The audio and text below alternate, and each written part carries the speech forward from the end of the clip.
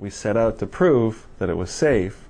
Whether or not that's why we got funded, I mean, that's irrelevant. But the way we designed the experiment was simply to collect hip bones from people that were donating their hips during total hip implant surgery, compare the bone samples that we retrieved from people in Montreal, where Montreal is not fluoridated, never has been fluoridated, compare that to the Torontonians, Mount Sinai Hospital. We now have compared about 60 samples.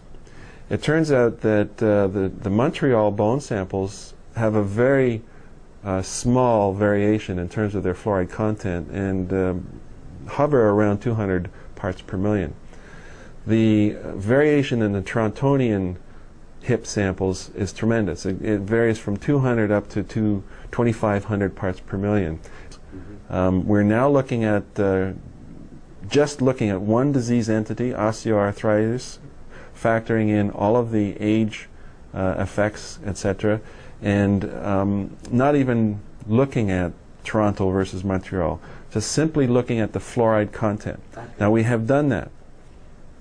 What we have done now is to look at the fluoride content in the same type of bone, and we've discovered actually, or Debbie, who is the PhD student, Debbie Chashra, has discovered that there's a direct correlation between the fluoride content and the architecture of the bone. In other words, fluoride just from water fluoridation exposure, because we presume that the Montrealers and Torontonians have had the same amount of toothpaste exposure. Because in Canada, fluoridated toothpaste was introduced in the same time. We now believe that the little bit of fluoride that's been incorporated into their bone has affected their architecture. Now, whether that's positive or negative, we haven't got enough data yet to show. And the abstracts that we've published so far at the international meetings basically report these findings, that there are differences between Toronto and Montreal, that we are seeing effect of fluoridated water on the architecture of the bone. Whether or not this makes the bone slightly stronger or slightly weaker, we don't know yet. We do know from animal studies that the strength of the bone actually starts to decline the more fluoride you have in the bone. The fluoride makes the bone more brittle because the crystals are packed tighter, and these crystals actually make the bone like a crystal, like a more easily fractured crystal, and therefore a bone that's rich in fluorapatite or fluoride will break more easily. It's more brittle. And that would appear to be consistent with these 8 studies on hip fracture. Yeah. Well, the increase in fluoride that these people in the States have been exposed to from just water fluoridation may have contributed to the brittleness of their bone. Because the longer you live, obviously, the more fluoride you accumulate into your bone. And if you build up enough fluoride in your bone from the fluoride in the water, you may end up with bone that's slightly more brittle than average. And of course, we're concerned about hip fractures because that's a huge cost to the healthcare system. Studies show that it's devastating to these people, especially the old ladies, mostly women that are affected by this, end up in wheelchairs, and some don't live through the ordeal. They end up in nursing homes. There's been a study now saying that women would rather die than have a hip fracture because of the prospect of being in a nursing home in a wheelchair afterwards. So this is a huge issue that we should be addressing, and we should be looking very carefully at what we're doing to our bodies, everybody's body. So far, Torontonians have only been exposed for 30 or 35 years to fluoridated water. What's going to happen in 60 years? We're seeing patients with 2,500 parts per million fluoride in their bone. You don't see that in Montreal. So what's going to happen 30 years from now when people are 70 years old with 60 years of fluoridated water exposure? If we continue to expose our population to the level of fluoride that they're exposed to now, there's no question in my mind that we're going to see bone problems, severe bone problems, further down the road, 30 years from now. No question about it.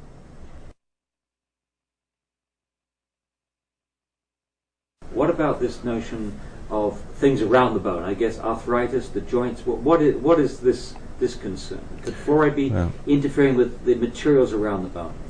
It's well known in the endemic fluorosis areas that the first sign of skeletal fluorosis is aching joints. Fluoride deposits actually in the joints, in the soft parts of the joints, the tendons and the cartilage. And that fluoride deposition results in real achy joints.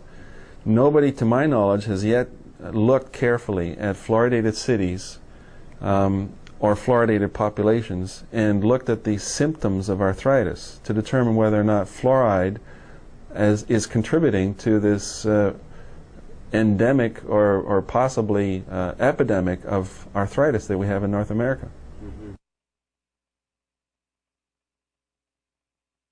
Could you give us any other concerns that you have? We talked about teeth and we talked about bones. What about beyond bones? I'm quite concerned because I'm now learning the chemistry behind fluoride mechanisms and its toxicology. And it's quite possible that fluoride, even at low levels, could affect essential mechanisms such as the cyclic AMP second messenger. Fluoride is a known activator of G protein. And we figure, or some people figure, that fluoride could be affecting all kinds of cellular metabolism through this G protein mechanism. I'm concerned about the effect of fluoride on thyroid tissue. I'm concerned about the effect of fluoride on a number of other tissues. We've learned now that it accumulates in the pineal gland, that it may be affecting melatonin production. I'm concerned about reproductive organs and its effect on reproductive organs. There's lots of animal studies to show that at higher doses it's devastating to the animal's reproductive systems. So, you know, there are some studies that are coming out now looking at human beings in, you know, fluoridated cities where there's been 30, 40, 50 years of water fluoridation. We should be doing studies. We should be carefully looking at the effects of fluoride level exposures and the soft tissue effects. How's the dental community responded to this latest research and the things that you've mentioned, the pineal gland and the G proteins and the other studies that you mentioned? I can tell you that there's nothing in the literature that they would have read about the toxicology of fluoride. The journal Fluoride is not even in our dental library. I've now made sure, thanks to the generosity of the International Society for Fluoride Research, they're going to send us the journal back issues to put in our library. The dental community has no idea of the toxicology behind fluoride. The environmental issues is news to them. We really have to do our job to educate the dental community on the possible harmful effects of fluoride. But we often get either dentists or representatives of the American Dental Association going in front of the public saying there is no debate, there is no scientific debate, there is no evidence of any harmful effects. Where are these statements coming from? It's based on years and years of circular arguments. You know, when 30 years ago they decided to do reviews of the safety of fluoride, they didn't do the research, they didn't look for the harmful effects, therefore they didn't exist. The harmful effects that didn't exist. It's a circular argument. So they're ignoring more recent data that's coming up now with evidence that it may be harmful in even smaller doses that we had assumed. And they keep coming back to the basic argument that it's safe because we don't see any evidence of harm.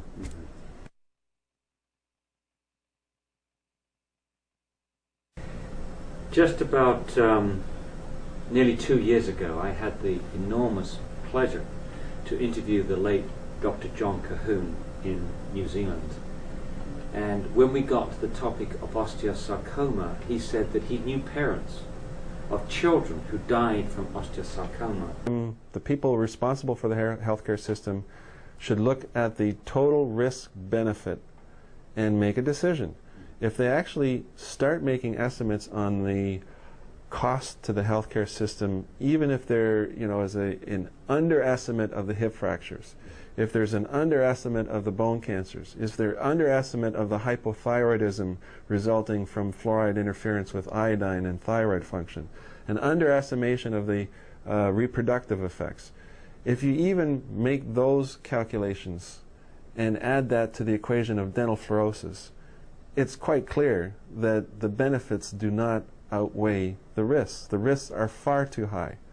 If I was to provide fluoride to a patient in this dental chair and not inform them about the risks involved in swallowing this fluoride, if they take this fluoride toothpaste home, now there's warning labels on the toothpaste, but if I give a special formulation to patients and I say, take this home and use it, it's going to prevent dental decay. If I don't provide warnings and discuss the precautions and the harmful side effects that might occur when you swallow this stuff, I could be sued in civil law in a civil law court for not getting informed consent.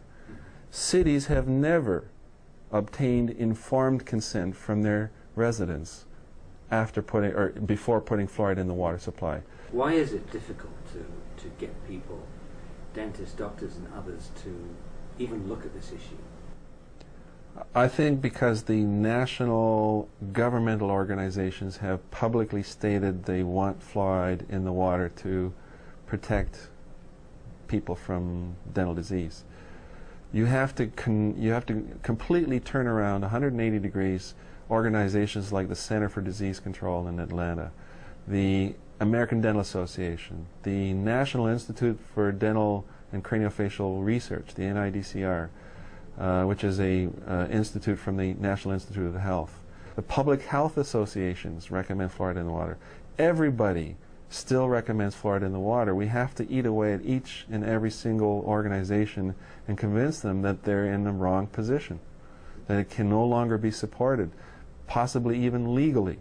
If there's enough evidence of damage, we may be in a situation to encourage people to speak out and use legal means to stop fluoridation. Because if they're being damaged without informed consent, without providing informed consent, they have a good legal basis to start a class action lawsuit. Now, I don't want to take that approach. I think education is probably the best approach. But unless they change their minds in the next few years based on the current evidence, I think it's time for litigation.